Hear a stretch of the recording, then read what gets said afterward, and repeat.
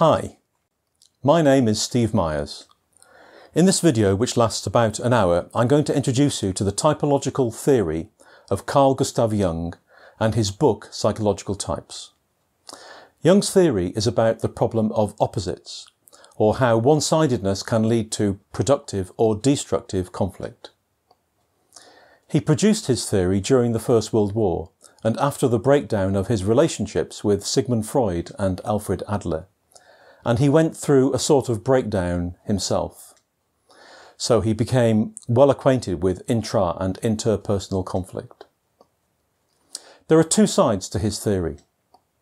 One side is very well known because it is expressed today in Myers-Briggs typology, a popular theory that was developed by Isabel Briggs Myers and her mother Catherine Cook Briggs. This theory describes some common ways of thinking and behaving that we use in everyday life. But there's another side to Jung's theory that not many people know about. It's a theory of opposites, which explores how to resolve entrenched conflict, develop our outlook on life, and improve ourselves, our relationships, and our societies. It's called individuation. In this video, we will look at both sides of Jung's theory. We will start by examining the historical background. Why did Jung start developing his theory? Who influenced him? What was he trying to achieve? We'll then look at some basic principles of Jung's theory of opposites. He describes how intra- and interpersonal conflict arises, and he draws a link between the two. There can be many forms of opposite. Jung used typology as a frequently occurring and important example. His theory of opposites is relevant to many other forms of conflict, but we'll examine why he focused on typology. We'll then take a look at the typological functions themselves. There are 4 functions and 8 function attitudes, and we'll illustrate them using examples from art. Up until this point, the history and theory has been shared by the two sides, by Myers-Briggs typology and Jungian individuation.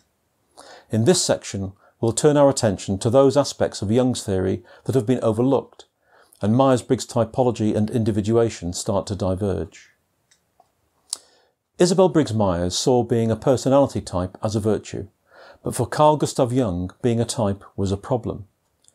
In his book Psychological Types, 8 of the chapters have the phrase type problem in the title. In that book, Jung describes a solution to the problem of opposites. He shows how to overcome conflict within ourselves and in our relationships, and how it can drive our psychological development. At the centre of his solution is a 5th psychological function, called the transcendent function. We'll look at that function and see how it arises. A decade or so after writing Psychological Types, Jung realised his book was being widely misunderstood by readers. He found a better way to describe his theory, which was the metaphor of alchemy. The part of alchemy that relates most directly to his theory of opposites is the axiom of Maria. It involves 4 stages of development, and we'll take a look at what those stages are, how they relate to the typological functions and transcendent function, and how it is relevant to other forms of opposite.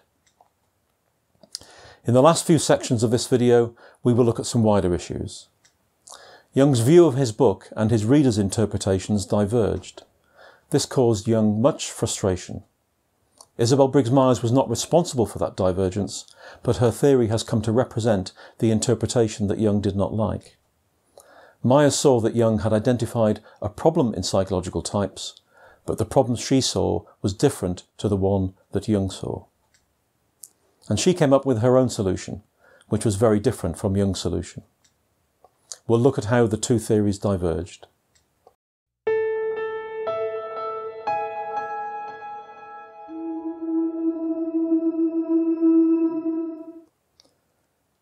Jung developed his theory of psychological types with a great deal of psychological conflict in the background. He was born in 1875 into a family that had some difficulties. He became a psychiatrist in 1900 at a leading psychiatric hospital. He dealt with many patients who had been through a variety of traumas.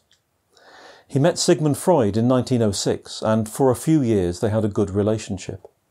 However, from 1909 to 1913, their relationship gradually deteriorated and it ended in acrimony. Jung had started to promote his own ideas that were different to Freud's. He started developing his theory of typology around the time of the First World War. During this time, he also experienced his own psychological problems. But he used those problems creatively to help to develop and refine his own theory, which he called analytical psychology. Psychological Types was published in 1921. Jung didn't aim his book at psychotherapists. He wanted it to be used by lay people, but the way he wrote it made it extremely difficult to read. The first 9 chapters are structured like a literature review, in which he examines how previous philosophers and psychologists have tried to tackle the type problem or the problem of opposites. But the final 2 chapters do not contain the main substance of his theory. They are only pseudo-appendices, containing descriptions of the types and a set of definitions. Instead, Jung weaves his main argument into the first 9 chapters. The 2 final chapters contain reference information only. This makes Jung's central message difficult to spot, and as a result, many readers miss the point of his book and focus on chapter 10 as being the central content. What they miss is Jung's solution to the problem of one-sidedness and how he proposes we overcome conflict within ourselves, in our relationships, and in our societies. He describes these in chapters 2 and 5. In chapter 2, he uses the writings of Friedrich Schiller to describe the problem, and he introduces a potential solution. In chapter 5, he uses a poem by Carl Spittler to provide a more in-depth analysis of his solution. He describes how the solution can be brought about voluntarily, or, if the solution is ignored, it may be forced upon the person or society through a disaster. The title of the book is misleading, therefore, because it is not just about psychological types. It is also about many other forms of opposite and how to overcome them. In the 1923 English translation, he corrects this to some degree by adding the subtitle The Psychology of Individuation. And in the 1930s, he writes various forewords and letters trying to point out what readers have missed. But these actions aren't enough, and his book continues to be misunderstood. In the end, therefore, he gives up, and he decides not to revise the book because readers don't even understand the basics of it. By that time, he had discovered alchemy, which provided a better way of explaining his theory than typology, and one that could not so easily be misunderstood. In the 1930s, his focus of interest moves from typology to alchemy. Today, the reader's perspective is most represented by Myers-Briggs typology. This version of typology was developed by the mother-daughter pair of Catherine Cook Briggs and Isabel Briggs Myers. They met Jung in 1937, when the mother was using Jung's typology to shape the characters in her novels. Isabel Briggs Myers was not particularly interested in personality at that stage. However, after seeing the need for a career questionnaire during the Second World War, she started to develop the Myers-Briggs type indicator in the mid-1940s. In 1950, Isabel Briggs Myers sent Jung a copy of her new questionnaire and asked to visit him while she was on holiday in Switzerland. However, he refused. At some point, he had come to the conclusion that lay people could not use typological theory correctly. He continued to complain about the misunderstandings of his typological theory throughout the 1950s. In 1960, he refused to provide help to a PhD student using the MBTI because it did not coincide with the purpose of his book. So what was the purpose of his book? What were the principles on which the book was based that he was complaining readers had missed?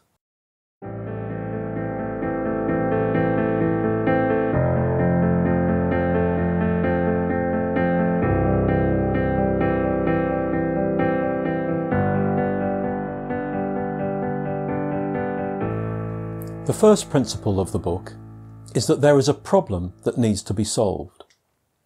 The phrase the type problem, or something very similar, appears in 8 of the 11 chapter headings. Sometimes he refers to it as the problem of opposites, or the problem of one-sidedness. Today we might use the term polarization.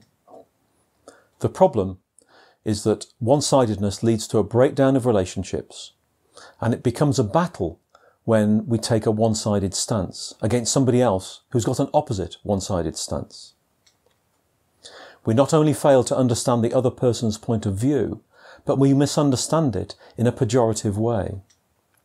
We see people on the other side of the argument as worse in some way when compared to ourselves. We are rational, they are irrational. We are compassionate, they don't care. We have altruistic motivations, they are selfish, and so on. And when two people portray themselves in a good light, but the other in a bad light, it leads to an intractable conflict. For example, we might want the other person to recognise their faults and change. But the other person won't accept it because they are one-sided in the opposite direction. They see themselves in the better light and see us as the ones with the faults. Jung looks for the origins of this division in a relationship and finds that it comes from a combination of attitude and projection. An interpersonal conflict is often the manifestation of a conflict within ourselves between two opposites. One lies in the conscious part of the psyche and we regard it as superior. And it does seem superior because taking a one-sided approach often brings us success in life. It enables us to develop a specialism that is valued and rewarded by society. But this is also what leads to our one-sided conscious attitude, because we are only fully conscious of that side. The other side lies mainly in the unconscious part, and we regard it as inferior, or we don't see it at all.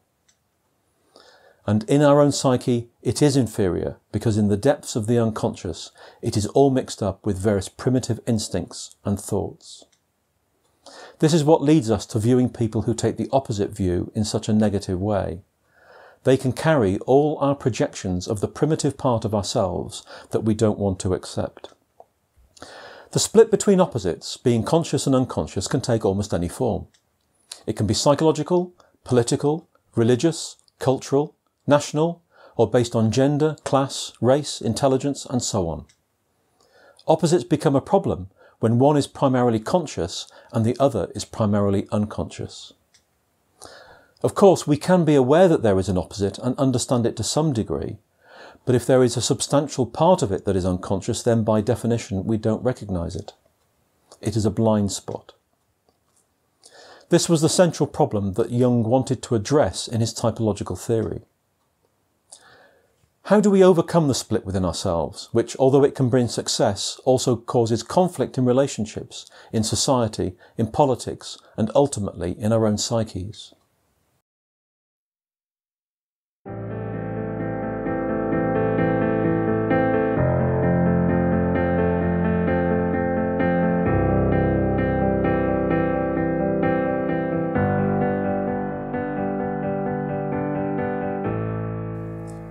In the index to Jung's collected works, there is a list of about 120 opposites.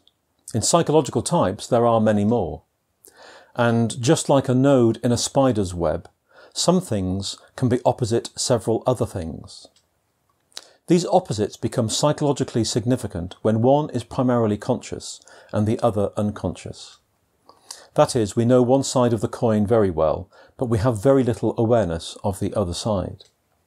Although opposites can take many forms, Jung focused his book on typology because it is one of the most commonly occurring and important forms of opposite.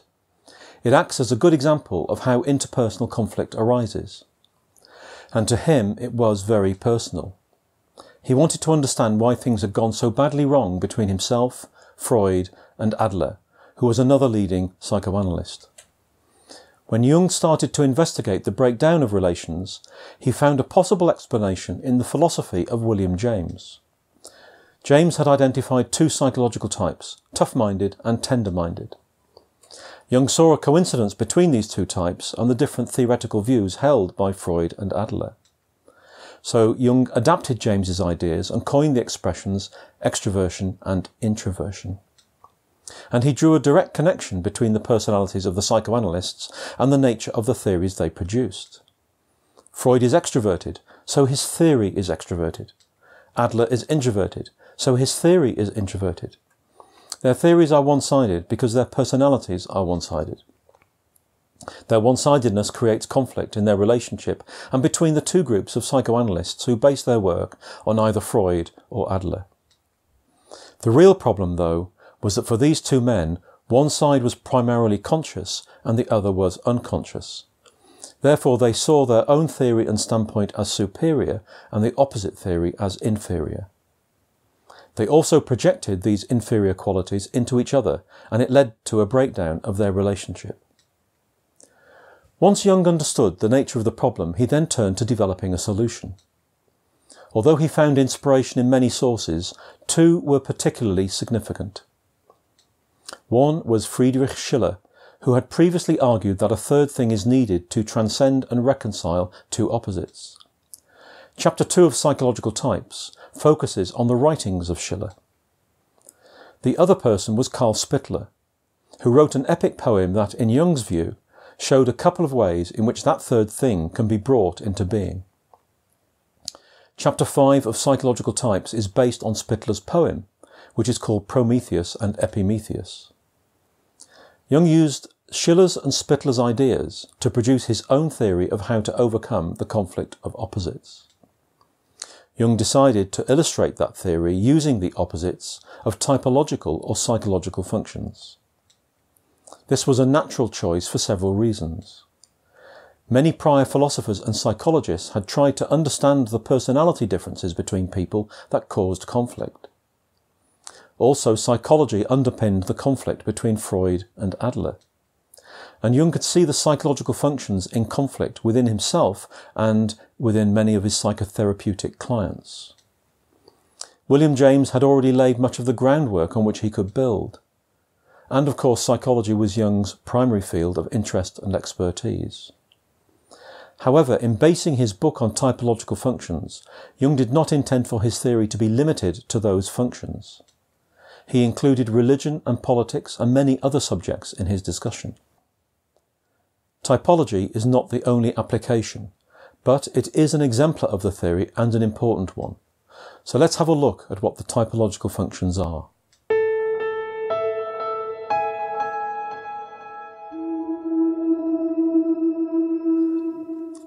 There are four basic psychological functions that we all have that help to organise the contents of our conscious mind: sensation, intuition, thinking, and feeling. Each function produces a certain attitude that focuses on facts, possibilities, logic, and values. We can illustrate the differences between these four attitudes by looking at the type of art they tend to produce.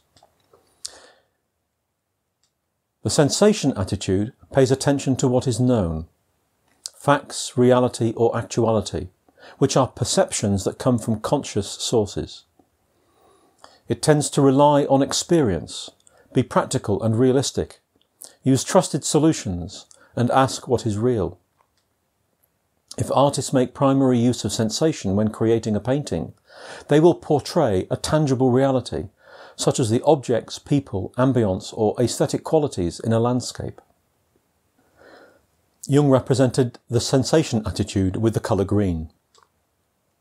Isabel Briggs Myers denoted this attitude with the letter S. The intuition attitude focuses our attention on the unknown, possibilities, implications, or potential, which are perceptions that come from unconscious sources. It relies on insight and looks for things that aren't obvious. It tends to be inventive and look to the future. Paintings based on this attitude will have more of a dreamlike appearance, where the meaning or content of the image is far from clear. As we look at the picture, we animate it from within our own imagination. The intuition attitude is represented by the colour yellow. Isabel Briggs Myers denoted this attitude with the letter N. She didn't use the letter I because that would cause confusion with the concept of introversion. The thinking attitude makes us oriented towards a logical structure, the objective connections between ideas and objects. Thinking organises its own ideas or the external world according to universal principles that are demonstrated to be true or correct. This type of art would have a systematic arrangement, for example, suggesting to the viewer how the parts of the image connect with each other, or with people, things and ideas that are outside the painting. The thinking attitude is represented by the colour blue and the letter T. The feeling attitude focuses our conscious mind on those people, things or ideas that have inherent value or importance. This might take the form of personal liking or disliking, or a more universal moral evaluation. The feeling attitude tends to build harmony within a particular group or between certain ideas, and it campaigns for certain causes that it thinks are important. This type of art might focus on images that are personally meaningful, such as friends or family, or depict acts of compassion or relationship. The feeling attitude is represented by the colour red and the letter F. The psychological functions can be used together in combination, though there is a tendency for only certain combinations to occur in practice. Isabel Briggs-Myers narrowed the options down in her theory to 2 functions at a time and only in certain pairs. This means that in Myers-Briggs typology there are 4 possible combinations, and one of the functions dominates, the other is an auxiliary. When we use the functions in these combinations, they tend to produce distinctive types of art. For example, Leonardo da Vinci used sensation and thinking to create engineering designs. Pierre-Auguste Renoir used sensation and feeling to create evocative portraits and landscapes. Odilon Redon used intuition and feeling to create imaginative and dreamlike fantasies. And Salvador Domingo Felipe Jacinto Dali y Domenech, who was as flamboyant as his name, used intuition and thinking to combine symbolism and science. But not all the functions go together easily. Jung paired certain functions together as opposites, sensation versus intuition and thinking versus feeling, because there is a seesaw dynamic relationship between them. Using one of them in the conscious attitude tends to repress the other, so it becomes an unconscious attitude. If we use sensation to focus on facts, then it tends to inhibit our awareness of possibilities and vice versa. If we use thinking to focus on the objective connections between things, then we tend to repress feeling and be unaware of their inherent worth and vice versa. As well as 4 functions, there are also 2 special attitudes, extroversion and introversion. They describe how we direct each function, whether we direct it towards the outer world of people and things, or towards the inner world of ideas and information. This lady is thinking what to do next. She is introverting. But when she gets in a boat and starts sailing, she is extroverting. We can't just use one of these, we need to use both. Jung likened it to a beating heart. You need both diastole and systole. It is also a bit like your diaphragm. You use it to breathe in or breathe out. In both cases, we are adapting to the atmosphere that is outside us. We are either drawing something in from that atmosphere or we're putting something back into that atmosphere. Jung combined these 2 special attitudes with the 4 functions to create 8 function attitudes. All these functions and attitudes are present in all of us. Each plays an important role in our conscious perception and decision making, and each tends to produce a different type of art.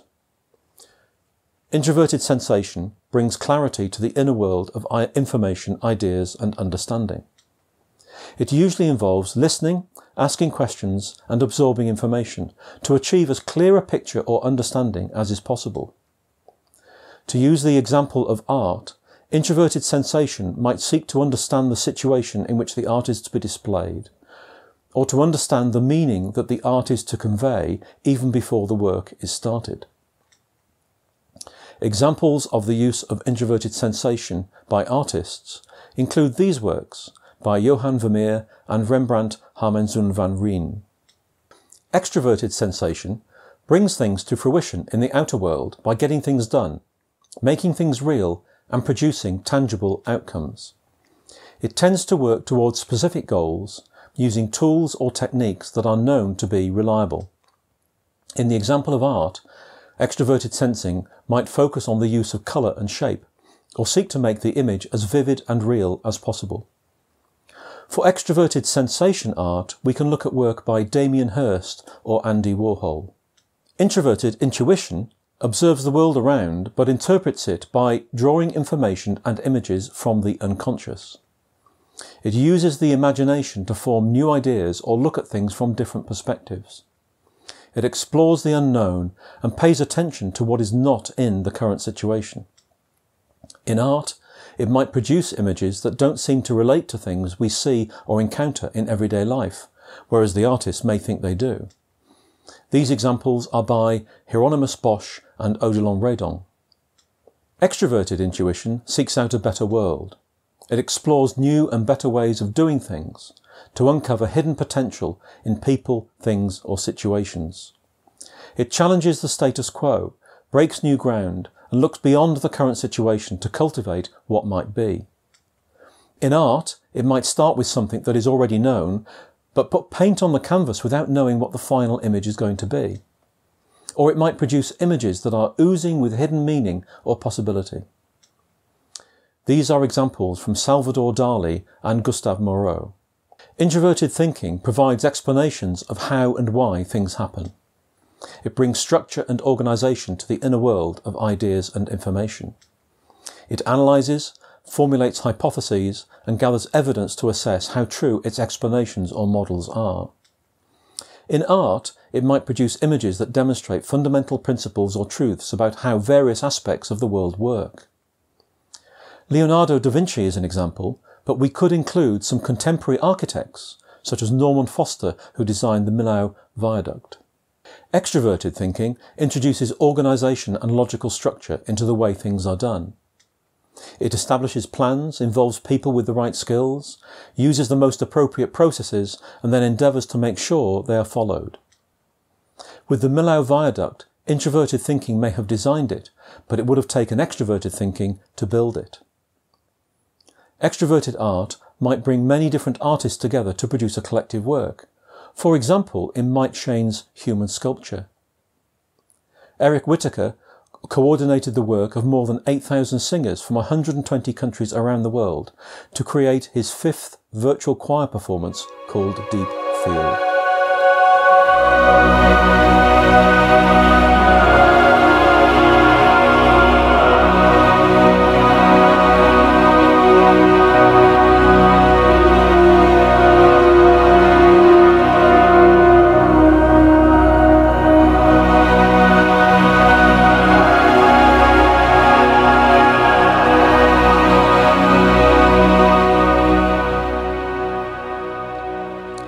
Introverted feeling gives importance to particular thoughts, ideas, or beliefs.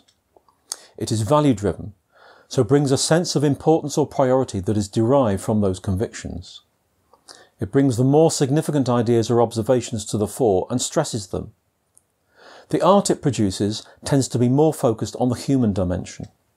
It is likely to reflect deeply held values and express significant emotions. Examples include Vincent van Gogh and Edvard Munch. Extroverted feeling seeks to promote shared values. It tries to create harmony with and within the world around. It builds rapport, appreciates the contribution that others make, looks after their welfare, and tries to motivate them or make sure they feel included. The art it produces is likely to reflect those things that people feel binds them together and helps them to become a coherent society. Examples include Berthe-Marie Pauline Morisot and Gustave Courbet.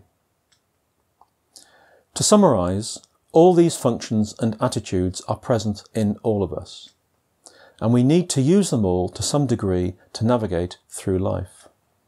Sensation tells us what is there. It points us towards the facts of the matter or to what is real. Intuition tells us what might be. It makes us aware of possibilities or potential. Thinking tells us how one thing relates to another, showing us the logical connections or links. And feeling tells us its value, not in a financial sense, but whether it is important or has an inherent worth. Each function can be used in one of two directions. I'd like to conclude this section by touching on a few additional points that Jung made. Isabel Briggs Myers believed that for each of the opposites, everybody was either one or the other.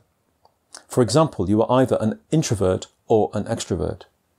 However, Jung's view was that there were three groups: introverts, extroverts, and those in the middle. And he thought that the middle group contained the largest number of people. Also, Isabel Briggs Myers believed that your type is the same throughout life. But again, Jung took a different view. Type can change, and ultimately it can be transcended. We go beyond having a psychological type and develop a more unique and individual attitude. Another interesting point is that Jung said typology was part of the ecto-psychic system. This is the outer layer of the psyche that we use for dealing with the world. So, even when we use a psychological function in an introverted direction, it is still a way of adapting to the outer world. When we extrovert, we take action in the world. When we introvert, we think about the world. There are much deeper layers of the psyche that typology is not relevant to. And finally, it is sometimes thought that Jung defined 8 psychological types and Isabel Briggs Myers expanded the list to 16. However, Jung defined these 16 types. On page 406 of Psychological Types, he starts to list them, but he does not complete the list. This is because, in his view, even when we use two functions together, we are still one-sided. We need to use all 4 functions together to make good judgments. And being one-sided is the cause of many of the problems that we face as individuals and in society.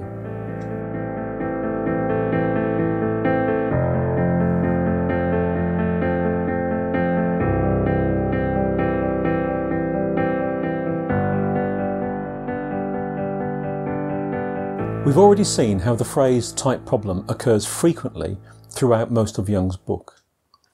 The phrase type problem describes a state when one or more functions become developed so much that they repress their opposites.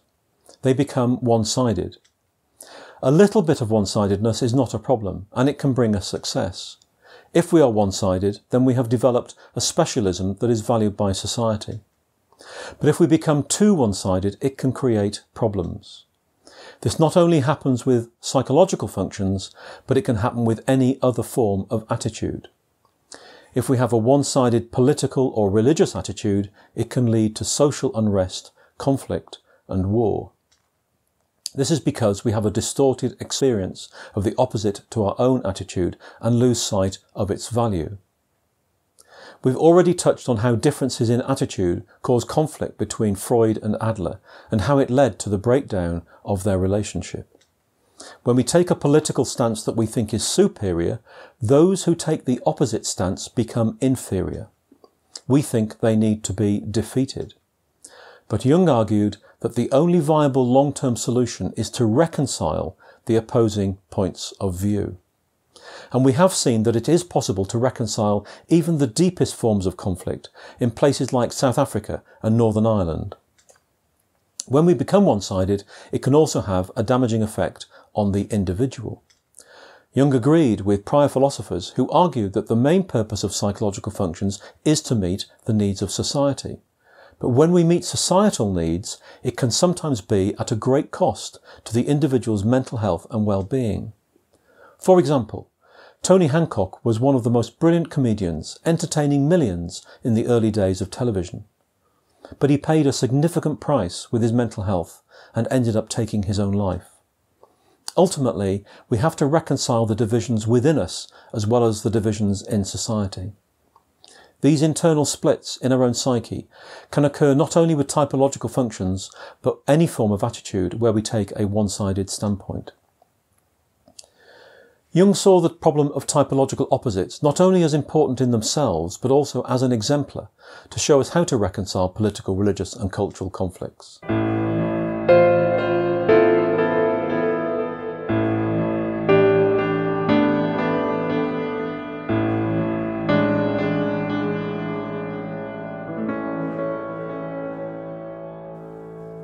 Jung's solution to the problem was, in short, for each of us to develop psychologically, in a certain way. We have to overcome the split within us between the conscious and the unconscious parts of our psyche. This means recognizing and reconciling opposites where one side is more conscious and the other is more unconscious. Jung called this process of development individuation. But it is not something we can easily choose to do, because this development is not about training the conscious mind. It is about allowing the unconscious psyche the opportunity to find a resolution between the opposites. The way to bring about this development is to hold the tension of opposites. This means giving them full parity, giving them equal respect. In typological terms, that means we desist exercising preference. In political terms, it means we respect those who hold political views that we find inferior or abhorrent and acknowledge that they are as valid as our own. In religious terms, it means respecting the beliefs of people who have a different faith or no faith. This approach is full of contradictions, but we have to accept them.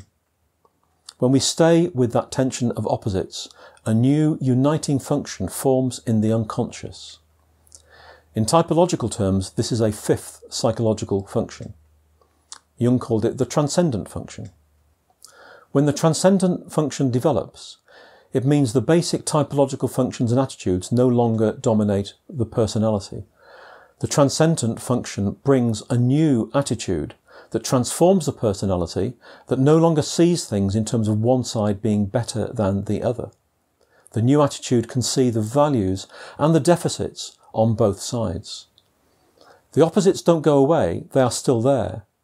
But as Edward Edinger says, we then carry the opposites. So, in summary, the potential to resolve opposites is inside us, inside the human imagination. We just have to create the conditions in which it can come out. And those conditions are when we hold the opposites in tension against each other without choosing one over the other. Under those conditions, the human imagination is allowed to do its work and find a way of resolving the conflict. The reason this doesn't usually happen is we prevent the imagination from working because we choose one side or the other. As with many other words, the term transcendent has a variety of meanings, some of which conjure up the image of a mysterious spiritual or metaphysical experience. However, Jung said there is nothing mysterious or metaphysical about it. He took the name from the mathematics of his time. Then, a transcendent function or a complex function was one that used real and imaginary numbers. In mathematics, there are imaginary numbers such as I, which is the square root of -1. Although it is called imaginary, it is very real, and it is used in a range of applications, such as the control systems on aeroplanes. A complex number combines real and imaginary numbers. A transcendent function is a mathematical function that combines real and imaginary numbers. So when Jung used the term transcendent function, he means a psychological function that combines conscious and unconscious elements. The parallel that he sees is between real numbers and consciousness, and between imaginary numbers and the unconscious. And, as in its mathematical equivalent, the unconscious is very real. In typology, the transcendent function arises in the fourth and final stage of Jung's model of psychological development. The first stage is unconsciousness. This means we are unaware of the differences between the opposites. In the second stage, we differentiate one of the opposites. We become a type by differentiating a psychological function, and it becomes a superior form of knowledge.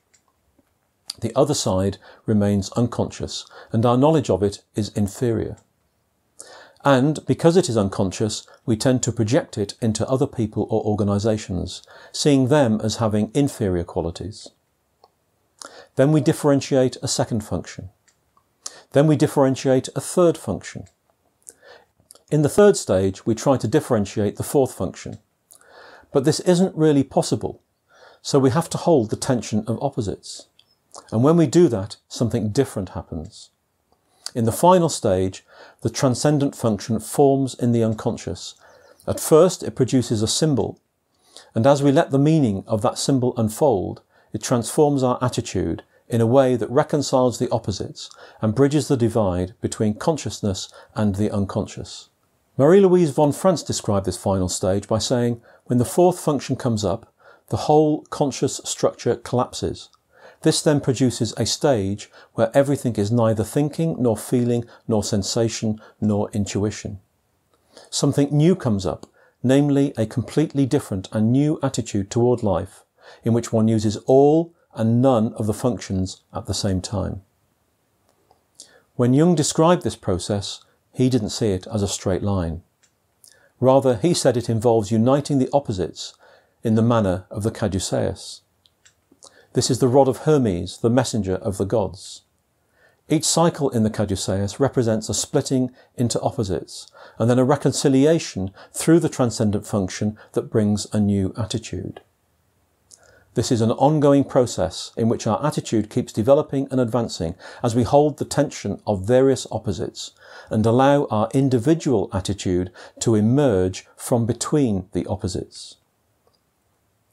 And in later years, Jung described what happens in each of those cycles using the alchemical metaphor of the axiom of Maria.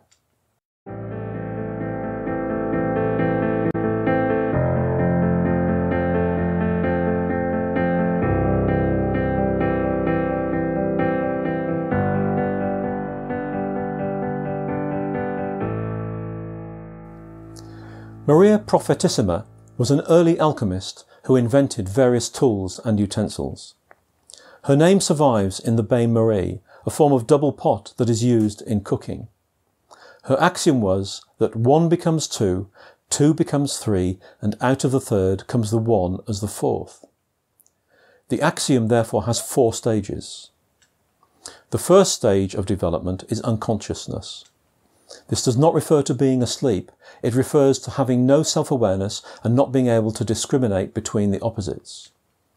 For example, if we were to say all politicians are the same, then we are unconscious of the differences between politicians. Also, we are unaware of our own psychological processes that lead us to that conclusion. The second stage of development is one-sidedness.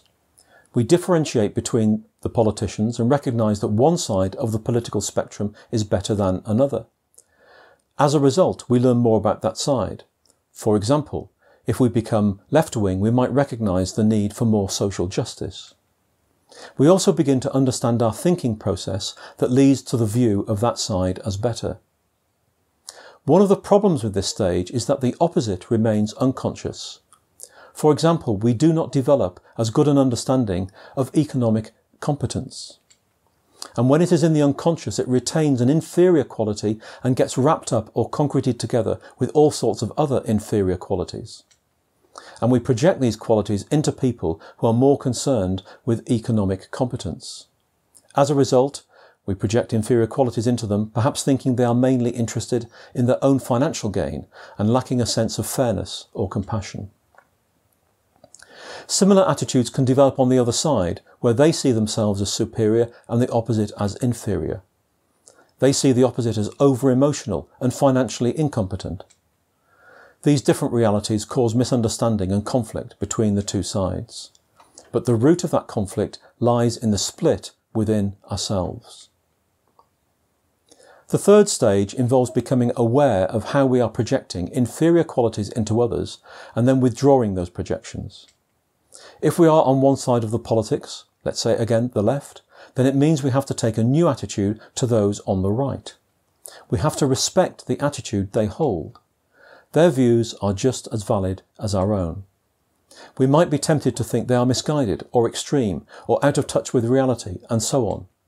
Giving them respect doesn't mean we have to agree with them, nor does it mean that there is a moral equivalence on both sides. But we need to recognise that they express their views for a reason, and it is a valid reason. And then, as we withdraw projections from the other, we might begin to realise that some of the things we find distasteful are in our own unconscious. We don't agree with it or intend it, but sometimes we unconsciously do it. Holding the tension of opposites involves facing up to the split within our own psyche, within ourselves, between the conscious part of our psyche which we can see and the unconscious which we can't. This presents a bit of a conundrum. How can we be expected to accept something about ourselves that we can't see and therefore don't think is true? Well, that's one of the goals of Jungian analysis, to help the client recognise the opposites within themselves. But we can do it if we want to, even though it's difficult. In Jung's view, it is a worthwhile project because it is ultimately beneficial to us and to the society we live in. The fourth stage is more complex. It involves holding the tension between the two sides. Jung argues that if we hold the tension of opposites long enough, then the human imagination will start to produce a resolution. It will develop another attitude, a third attitude that reconciles and transcends the two opposites. In politics, for example, there was one that became known as the Third Way, that was adopted by Bill Clinton in the United States and Tony Blair in the United Kingdom. However, in both countries, we have to some degree slipped back from that solution, and our political systems are becoming increasingly one-sided again. In summary, the model of development that Jung describes in Psychological Types has 4 stages. It involves reconciling opposites through the transcendent function. This develops and advances our attitude. It is an iterative process, so the 4 stages can be repeated for the same opposites to improve the degree of reconciliation between them, or they can be applied to different types of opposite. As a result of this process, our individual and unique personality emerges from between the opposites. Jung summarises how the individual attitude is developed using the analogy of a blacksmith forging a piece of iron. He said, "It is the old game of hammer and anvil. Between them, the patient iron is forged into an indestructible whole, an individual." This roughly is what I mean by the individuation process. Therefore, our individual personality is not defined by our psychological type. It is not defined by one of the opposites. Our individual personality emerges from between the opposites when we hold the opposites in tension.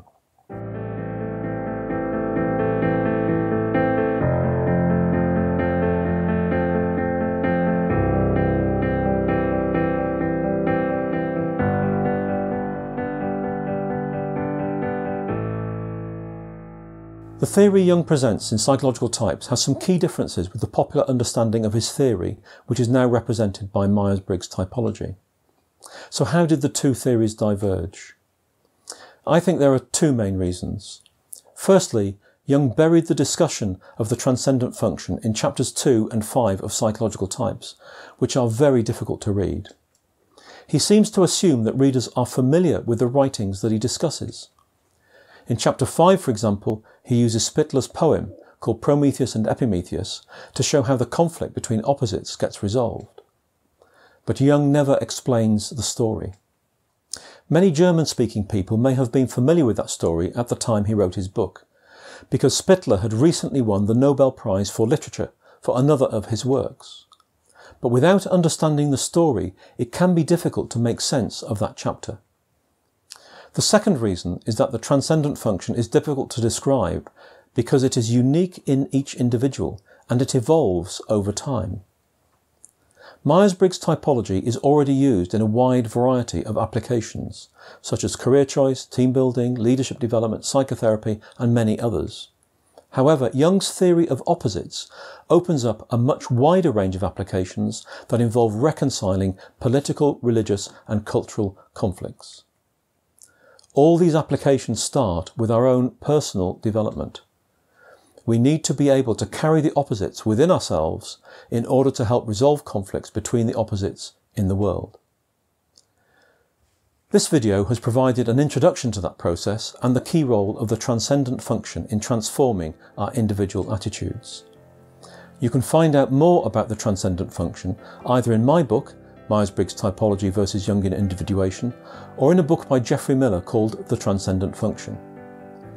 My book looks at the role of the transcendent function that Jung describes in his book Psychological Types and how it relates to alchemy. Miller's book looks at how the transcendent function is a key theme that runs throughout most of Jung's collective works.